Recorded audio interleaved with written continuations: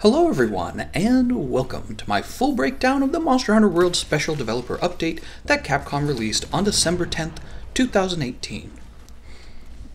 First of all, I wanted to mention that I think it was a really smart move for Capcom to release a timetable on new content. It helps your player base adjust their expectations so that they don't feel strung along waiting for the next update or expansion. I also think it helps to build hype and awareness for your product, so it's kind of like having a teaser trailer for your next movie. It's just all around a worthwhile investment to make that communication with your audience. Now, the developer update was divided into 4 parts, one for each update. The first thing we'll be getting into is Arch-Tempered KULVE TAROTH. A lot of people were speculating that this would happen after the winter seasonal event, when Capcom claimed they were having technical difficulties with KULVE TAROTH for the consoles, despite the fact that they would have normally made her available during a seasonal event. Plus, she was also available on the PC like you normally would expect.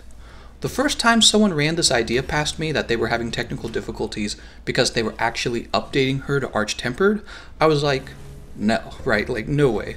They wouldn't make KULVE TAROTH an Arch-Tempered monster. We've already fought her too much. But deep down inside, I knew that it was a possibility, and it looks like it came true. So according to Rozo, the KULVE TAROTH fight will start out like it normally would, which is too bad because it's actually the beginning of the fight that I find the most tedious. But yeah, it starts out like normal, and then if you meet certain conditions, she'll enter a new Furied state, and that's when we're going to see those Arch-Tempered changes. Personally, I would have preferred something like what they did with Arch-Tempered Zenigeva, where you actually skip the first part of the fight and jump right to the end. I think that's what they should have done with KULVE TAROTH, but I don't want to judge it too early. We haven't actually tried her, so let's reserve judgment until after she comes out.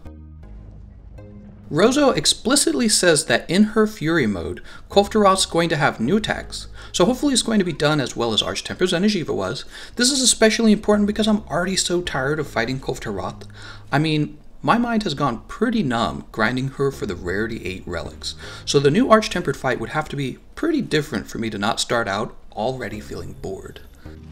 I think the worst case scenario is that she has like maybe 2 new moves that hardly change the fight, but now she also does have a much larger health pool, or half of her old moves now one-shot the player, and she just has a whole bunch of stingy rewards just like before. That's the worst case scenario. You'll notice, based on this screenshot, she's going to be giving out incandescent rewards. He called them like rainbow rewards, which I'm not sure what that means. Will it affect the way the weapon actually looks? We didn't get to see any of the new rewards. Rozo mentioned that some of the rewards will be more powerful versions of the gold rewards, as well as entirely new appraisal weapons. So it already sounds pretty grindy, because you know you're going to want all of your old KULVE TAROTH weapons to be upgraded by, you know, like whatever it is, like 10 attack. And they've mixed the new appraisal weapons in along with that. Unfortunately, I think KULVE TAROTH has been one of my biggest gripes about Monster Hunter World, and they've simply doubled down on this super grindfest RNG monster. The best case scenario for Arch-Tempered KULVE TAROTH is that you can quickly push her into the Arch-Tempered mode, hopefully not by having to do enough damage within a certain period of time, though you just know that's going to be it. Because having a DPS check be the condition for accessing the Arch-Tempered fight is probably going to make her feel both extremely grindy and now also very try-hard. We don't know what the conditions will be though, and I'm just hoping it's something simple, right? Continuing on with this best case scenario, after you've triggered the condition in the least boring way possible, I hope that she has completely reworked moveset with some unique gameplay changing ideas. Something that gives you a new experience, which is what I think we got from Zenigeva's groundbreaking ring attack. And finally, with the incandescent rewards, hopefully the new appraisal rewards are just mind-blowingly cool, so that I feel like there's really a good reason to go in and fight KULVE TAROTH again.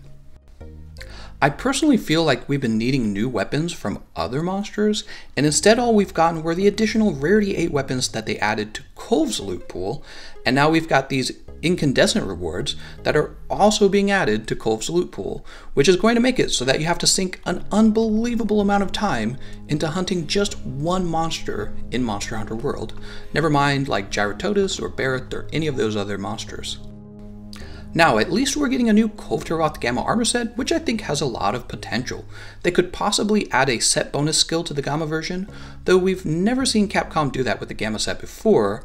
On the other hand, we've seen them rework weapons and add a skill to them with the Lunastra weapon set, so I'd say anything is possible. Since the Gamma armor sets have always included skills from the previous Alpha and Beta versions, it's highly likely that the KULVE Gamma set will give us new ways to build Agitator, Free Element, Handicraft, Power Prolonger, Peak Performance, Critical Boost, Stun Resistance, and Wide Range. One of the best things about the KULVE TAROTH armor is that it gives the player high defense against fire, and most of the dangerous monsters in the world are fire damage dealers. Alright, well personally Arch-Tempered KULVE TAROTH was kind of a big letdown for me. Don't get me wrong, I think if you haven't already grinded her a whole bunch, this event is going to be tons of fun for you.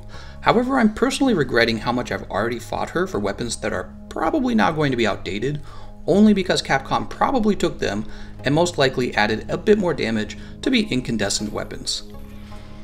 I've seen other games like Destiny use this strategy with RNG loot, where you just take the old weapons, make them obsolete, and then re-add them with a little more damage, and it made all of your previous work in that game feel invalidated and wasted. I'm sure from the developer's point of view, it looks like an inexpensive way to wave a carrot in front of the player and keep them busy, but for me it looks more and more like it was a pointless grind to fight her in the first place. And now you have to wonder if you should worry about grinding her for the incandescent weapons now, or if it will become obsolete in a few months as well, which it probably will. We'll just have to see what we get. Something is better than nothing, so I do appreciate that they are still working on the game and that they're giving us Arch-Tempered KULVE TAROTH for free. I just think personally I would have liked to see them give us more incentive to fight some of the other monsters that really have interesting game mechanics like Barrett and Gyratotus. And that's another thing. Rozo basically confirmed that we won't be getting any more Arch-Tempered monsters, with something he said later on in the stream, but we'll get to that in a minute. What's important to remember about the Arch-Tempered KULVE TAROTH update is that it will be available on December 19th, 2018, and it's going to be available until January 3rd, so write that down on your calendars, and if there are any leaks on the new armor set and the new weapons, I'll be sure to let you guys know. Okay, so moving on to update number 2, Rozo talks about an upcoming Appreciation Festival, which I assume is going to work just like a seasonal event, and I'm sure this is going to start in February 2019 because he says himself that the event is going to be just in time for the 1-year anniversary of Monster Hunter World. This clears up some of the speculation about the leaked Gala Suit Alpha armor that data miners recently found in the most recent patch. If you missed my armor review for the Gala Suit Alpha, I'll leave a link to it in the description and the comment section, or you can just click here.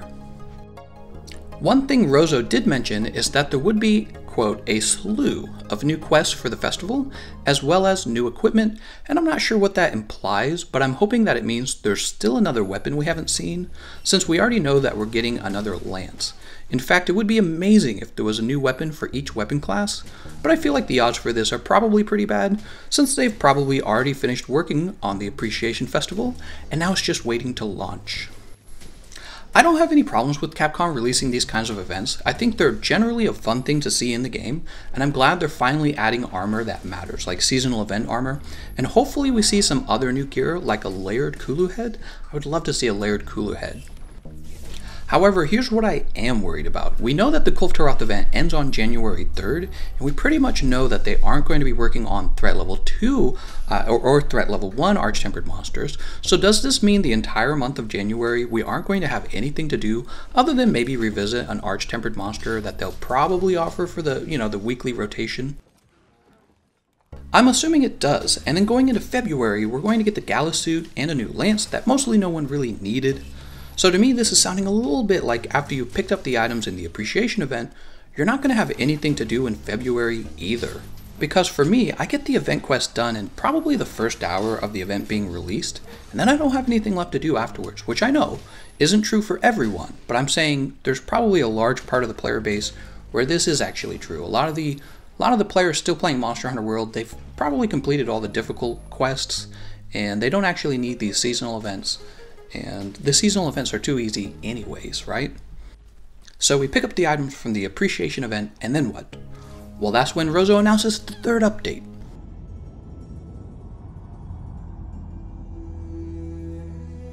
Doesn't seem all bad, disjaunt through another world. Slaying monsters happens to be a particular specialty of mine. Let me handle this one, Hunter. At a price, of course. Name's Geralt of Rivia, Witcher.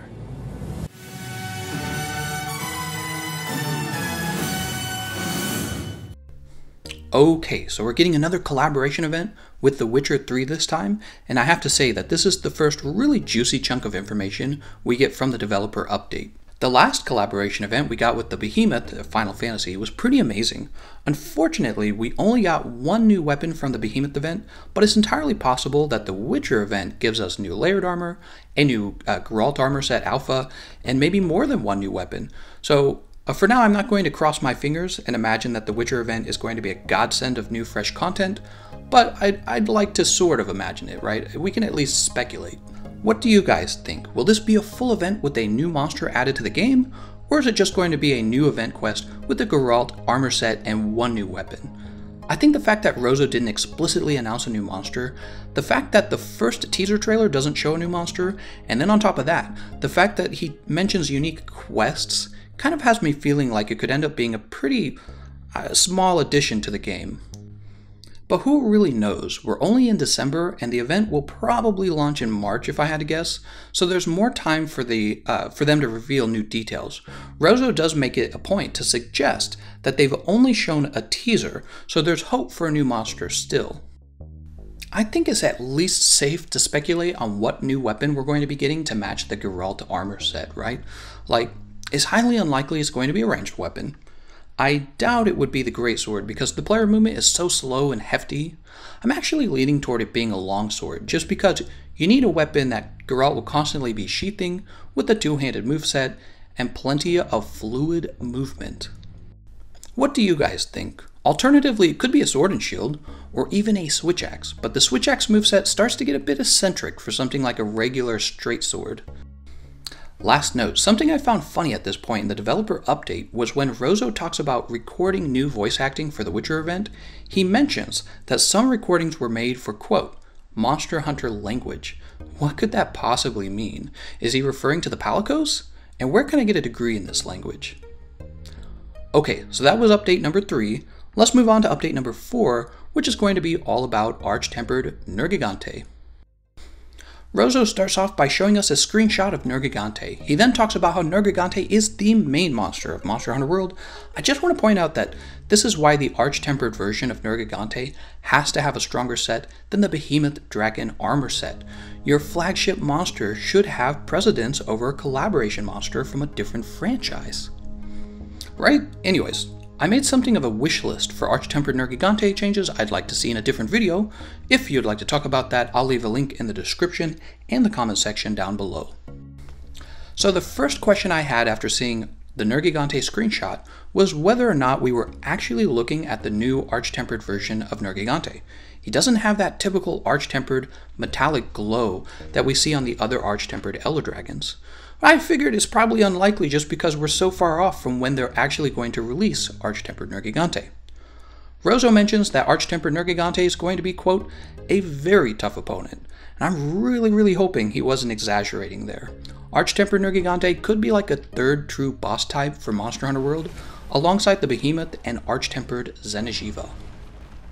Considering how the hardcore players don't really have that much to do in the game right now, I think adding another really difficult monster would be the best thing Capcom could do, and also the fact that he's not coming out for a while, Nergigante isn't, could mean that not only will we see it launch simultaneously on the PC and consoles, but the development team is going to have a lot of time to get him right and really make him feel like a fresh, challenging experience.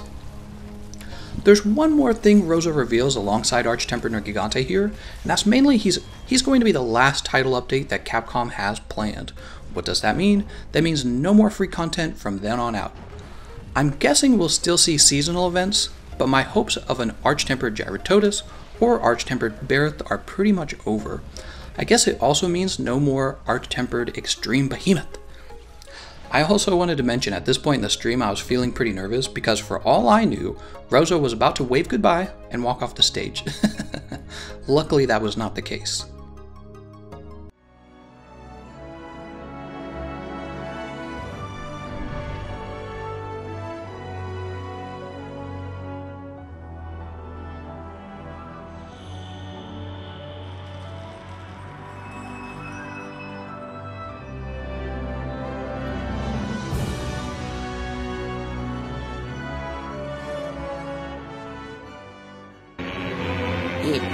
feels like somebody wants to sell me something!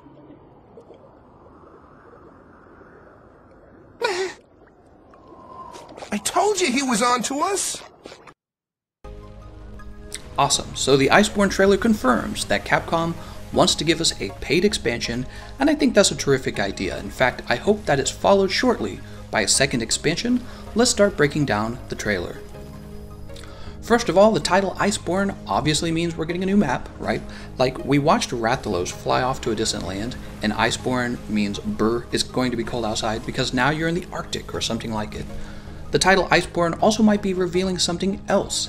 It could be the case that all we're getting is a single new ice map, something I kind of hoped would have just been a free title update. I'm basing my thoughts off of Iceborne's name, which sounds very region specific. Now don't get me wrong, I think turning this into an expansion was the right financial move for Capcom, but if I'm going to be shelling out money for the next Monster Hunter experience, I would have hoped that it would either be for more than one map, or at least that there were fully 2 expansions, each with 1 new map. Orozo didn't explicitly say that there would be 2 expansions, so that's something we're going to have to speculate on. For me, this issue is not about price or cost. I mean, this is my primary entertainment. I don't go to the movies, I don't shop for other new toys. This is it. $25 each for 2 new expansions would be absolutely fine with me. I don't know about you guys, but I would not bat an eye. But the reason I'm suggesting there may be 2 expansions is just because Iceborne is such a specific name. It follows a pattern where games will give their DLCs very specific names, like, for example, Dark Souls 3 Ashes of Ariandel, and then Dark Souls 3 The Ring City, right? Same idea. So what Capcom could have done is they could have just named it the expansion, Monster Hunter World Ultimate, a generic name that suggests this is their typical G-Rank re-release. But they went with a map-specific name, the same way a game like Destiny makes raid-specific DLCs. Okay, so speculation number 1, there could be a second expansion. The counter-argument to this is that there was text that appeared on the screen that used the word locales, which if you're not super familiar with English, locales is simply a word that means locations or places, and in this case the use of the word is plural, meaning there's going to be more than one place. However, that could mean there's a new gathering hub and a new ice map, which effectively means only 1 new map, right? Or it could mean there's 1 ice map and 1 water map. That would be 2 maps, right? That would be 2 places. So 2 very different outcomes from the same use of the word locales. What we can be sure of is that they didn't actually specify that we would get 2 maps, so allow yourself to consider the worst case scenario. Next, we also know that the trailer itself gives us some new information. Mostly everyone seems to agree that the ending of the trailer revealed Nargacuga, which is great news because that means Capcom would likely be adding a new skeleton to the game. If you don't know what I mean by skeleton, I'm referring to the wireframe assets game developers use to create new game characters. And why is that important? Because the introduction of a Nargacuga skeleton will likely also mean the addition of other monsters using the same skeleton. This is what we've already seen in Monster Hunter World multiple times. Personally, I would be fine if most of the new monsters were entirely new to this series, but there's also a lot of speculation that we'll see Tigrex and or Barioth, 2 monsters that use the Nargacuga skeleton, and you find them in snow regions as well. We can also pretty much assume Orochi Kirin and Elatrion were moved off to this new expansion. I think this has some players angry that we weren't getting them as free title updates, but keep in mind Capcom never actually confirmed we were getting these monsters for free. All we knew is that an employee leaked a list of monsters that were coming to Monster Hunter World. So I can see how some players would feel frustrated having their expectations unmet about Orochi Kirin and Elatrion, but honestly, how many title updates can a AAA developer really hand out without seriously getting into the microtransaction business model? I know the seasonal events sell handler outfits, and you can also buy some emotes, but there are no gambling style microtransactions in Monster Hunter World, and the microtransactions that are in the game, they don't really get pushed on the player very much, so it's not really a sustainable model for constantly getting free content.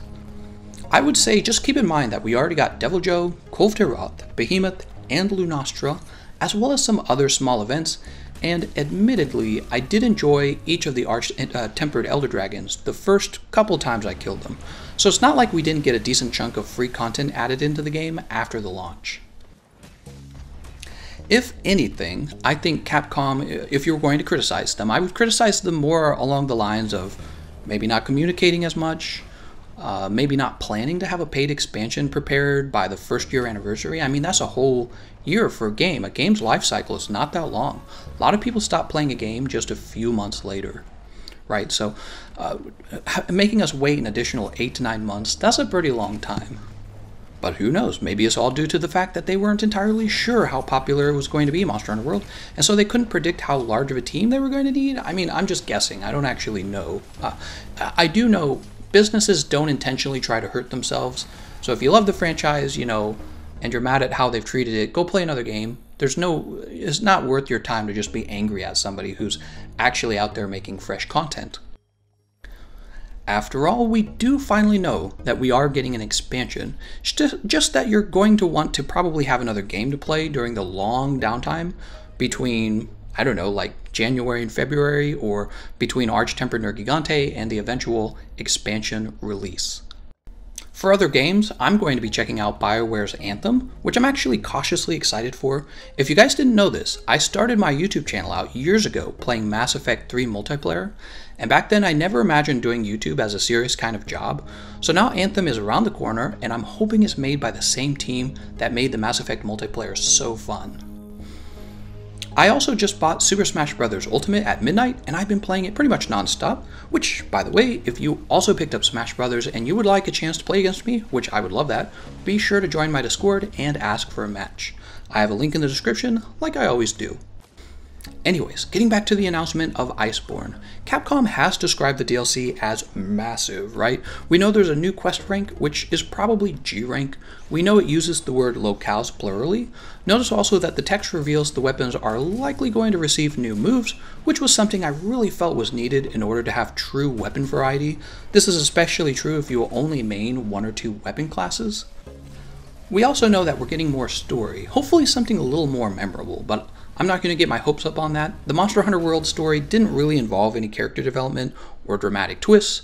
I was never worried about, the bad guy winning, but I didn't buy the game to play the story mode anyway, so it's not a big deal to me. Finally, the last word we get on the screen is new equipment. This was pretty obvious. We also get this sexy image of 4 hunters wearing the new armor. I especially like the one with the huge moose antlers. What do you guys think that came from? Also, that lady armor is pretty spicy, but also I imagine she'd be super cold if you really think about it. And check out the damn sexy light bowgun in the back with a row of ammunition that makes you think of a machine gun. Could that be a new special ammo type for the light bowgun weapon class? Back when I was critiquing the light bowguns, that was one of my main complaints, that you only get Wyvern Blast, whereas the heavy bowguns get both Wyvern Snipe and Wyvern Heart, so maybe we get a new machine gun mode for the light bowguns. We'll have to wait and see. We have somewhere between 8 and 9 whole months before this expansion comes out, meaning most of us are going to be about a year older. Happy birthday, right? In the meantime, we'll have to make the most out of Arch-Tempered KULVE TAROTH, Arch-Tempered Nergigante, and the Witcher collaboration, which, please God, includes another monster like the Royal Wyvern. That would be pretty cool. Let me know what you guys thought of the developer update. Were you disappointed? Are you feeling better about it at this point? Again, I'm just happy that they're communicating with us. I mean, there are a lot of other games to play, and now we know we have something nice to look forward to, even if it's coming out really far away from now. In the meantime, maybe we'll be playing Anthem if it's any good, and I already know I'm going to be spending a lot of time with Smash Brothers. Also, I hope to transfer over to the PC version of Monster Hunter World so I can play with some of the modding community's creations. They're pretty good with that stuff. So there's also that. Alright, well that's everything I have to say about the developer update. I'm going to thank you all for watching, and I'll see you guys next time.